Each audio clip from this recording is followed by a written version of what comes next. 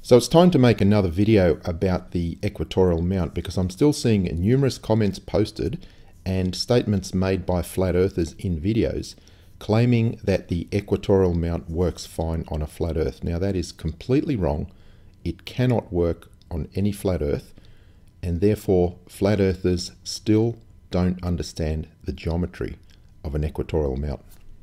So anybody that has followed my channel for a while knows that I have numerous videos about the Equatorial Mount, and this one was made in March 2017 where I demonstrate how you can build your own Equatorial Mount for under $50.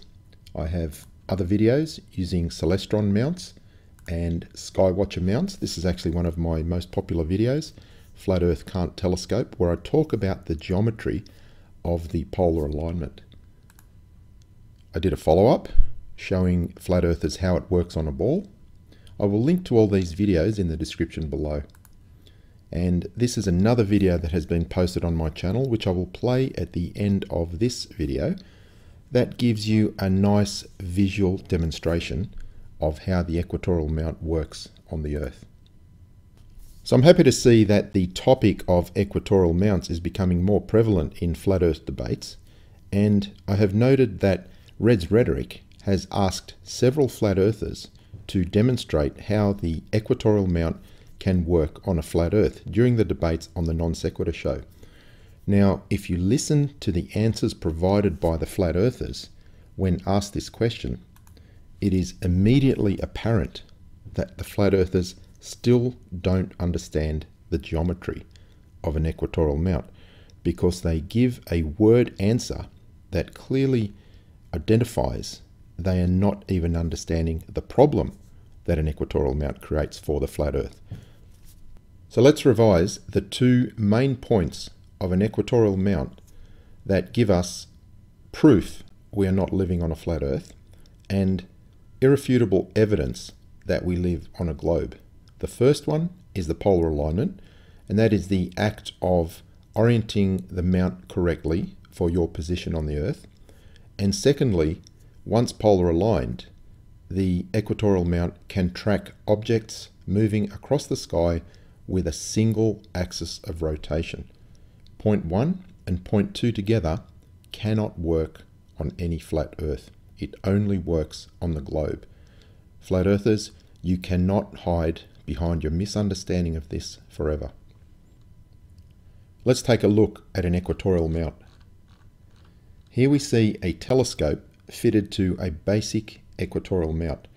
There are two axes indicated here, the declination axis and the polar axis. And you can see the indication here is showing that the angle of the polar axis matches the latitude of the location of the telescope. And this is a key element of the polar alignment, and it's the key point in the geometry of the Equatorial Mount that gives us the evidence of the globe. So when discussing this directly with flat earthers, I have seen the claim made that the Equatorial Mount presupposes the globe. Well, the Equatorial Mount has no idea by itself where it is on the Earth. It is the manual act of polar aligning the mount that causes it to work, that allows it to track objects across the sky. So the mount itself is not presupposing the globe at all. By orienting the polar axis on the mount based on our latitude and location on the Earth, the geometry actually gives us the globe, because it will not work. The Equatorial Mount by itself can do nothing unless it is correctly polar aligned. So we are matching it to reality. When we do that, we find that this polar axis matches our latitude perfectly. And it is that geometry that gives us the globe. So I'll just play a relevant portion of this clip that will show you the changing angle of the polar aligned axis on the Equatorial Mount matches latitude, and when it does that, it keeps the telescope pointing in the same direction for any latitude on the Earth. So your telescope can be used no matter where you are, on the northern hemisphere and also the southern hemisphere.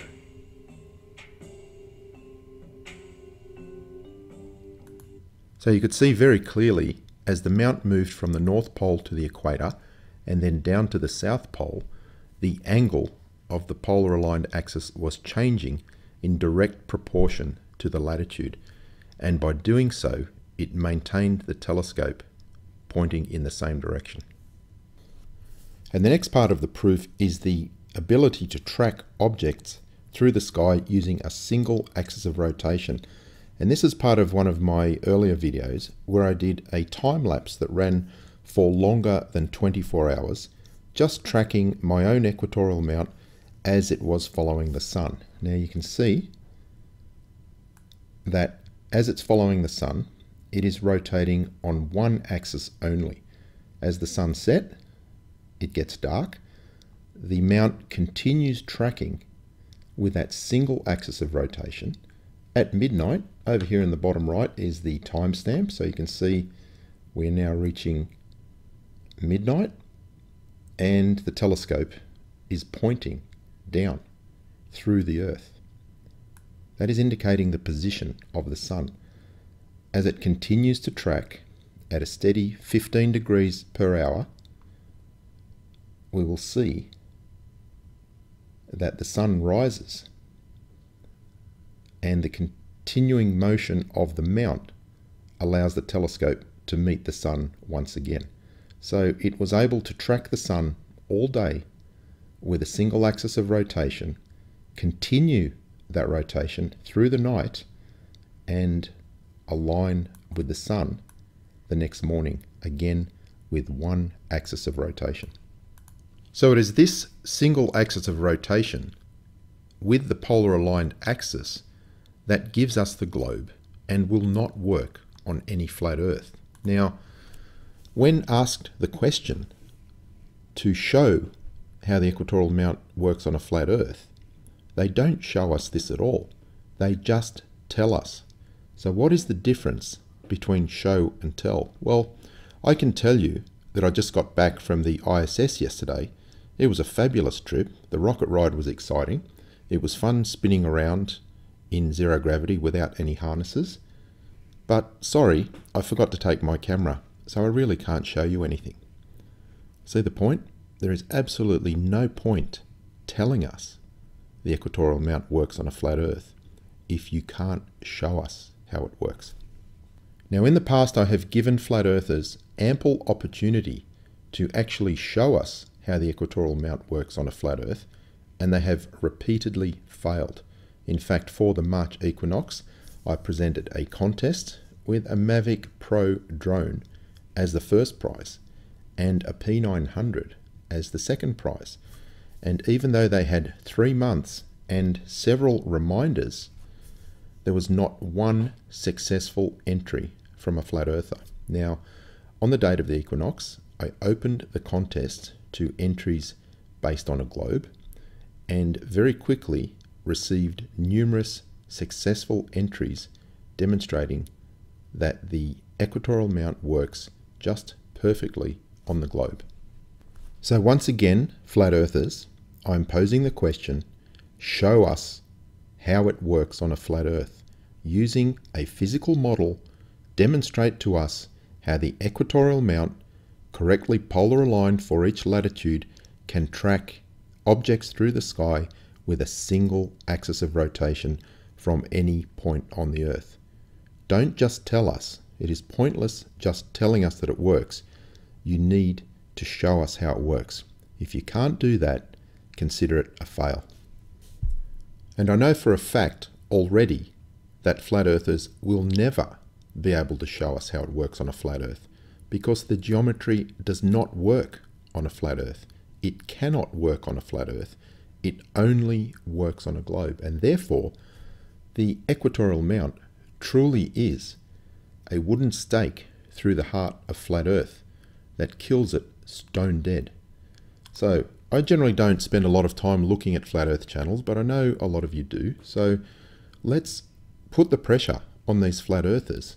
Ask the question in every hangout, in every discussion, on every flat Earth channel.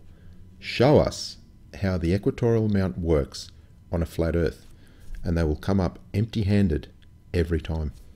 And the continued failure of flat earthers to show us how the Equatorial Mount works on a flat earth will be explained to them very clearly in the Equinox challenge for September, where the contest entries will show why the Equatorial Mount cannot work on a flat earth using physical models.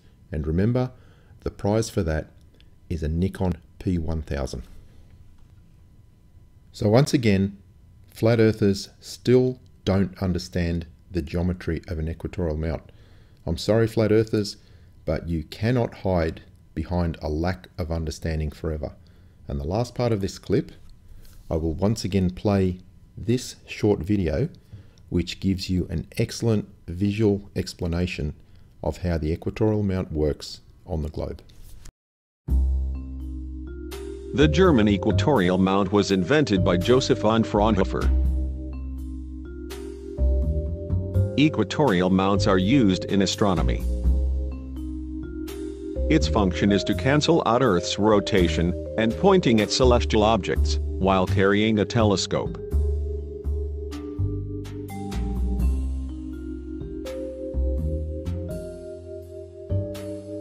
The Earth turns around in 23 hours 56 minutes and 4.0989 seconds. This is called a sidereal day.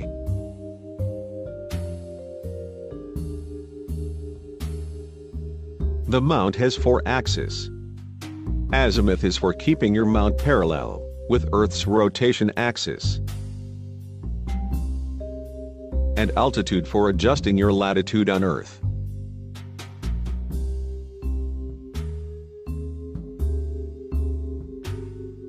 So your telescope can be used no matter where you are, on the northern hemisphere and also the southern hemisphere.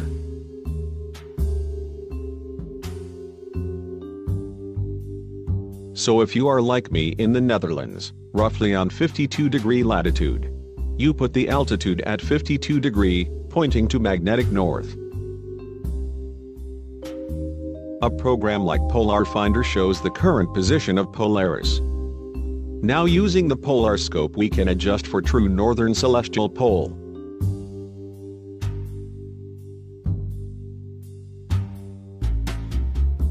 Turn the right ascension so that the Polaris marking is on the correct place, and adjust altitude and azimuth to center Polaris in the circle.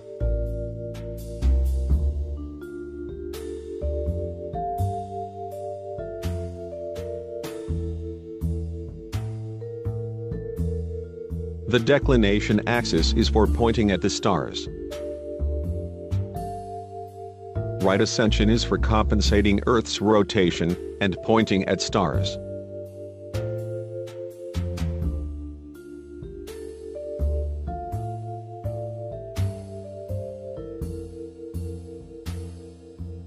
Now we point at an object in the sky.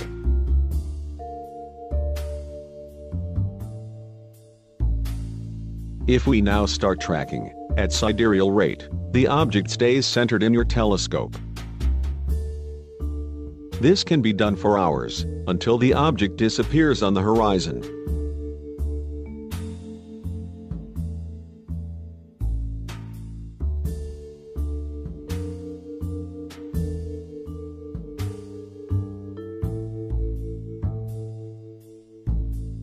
Thank you for watching.